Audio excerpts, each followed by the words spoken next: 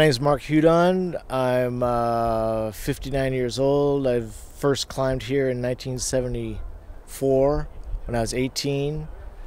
I moved out west after that, and I've been out west climbing here.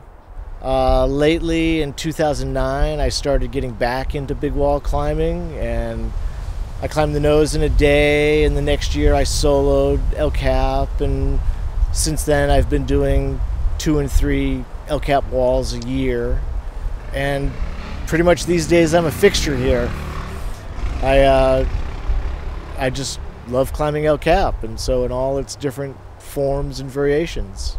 I mean, I've got the hauling video out there, so I mean every single season I'm down here, somebody will come up to me and say, "Hey, are these good pulleys, or we did the route?" You know, some guy just donated to my tips page because they had gone up on Lurking Fear, and they had done it because a couple of my tips really saved them a bunch of hours.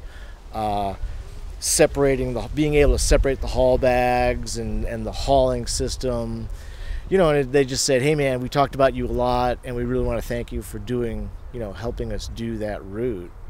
Which, that's, like you said, we're not curing cancer. We're all out here trying to have fun and trying to climb El Cap.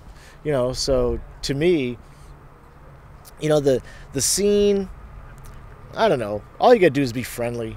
That's all it is to it. I mean, everyone over there is friendly. No one's a badass. Everyone's failed on El Cap. Everyone has their glory moments, but everyone definitely, I've done the stick of the day enough times, and I've done the walk of shame enough times, and that's the way it is. That's sort of like life. Yeah. That's how it works. Yeah. The hardest part is getting all that crap to the base, getting it off the ground, getting things organized. By the time you're into day 2, you've spent some time with your partner, you've streamlined a little bit of things, and now you're on the route. So now all you have to do is just go climb. So you wake up in the morning, make coffee, have breakfast, look at the topo, get the rack together, and there isn't anything hard about day 2. Day 2 is probably the most beautiful day of the whole thing. Me, I would be having my own coffee that I roast at Hood River Coffee Roasters. That's one of the things that got me back into climbing, was now that we had comfortable sleeping bags, portaledges, we had stoves that you could haul up there, we could now have good warm food, breakfast, lunch, and dinner. Now we could brew coffee. So I've always had coffee for myself. I was always buffed out my partners with coffee. There was a time recently where I was searching around through my bags, and I thought that I had actually forgotten the coffee, and I really didn't know what I was going to do.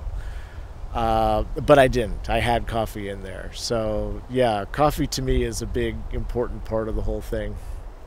I'm really, really selfish when I climb El Cap.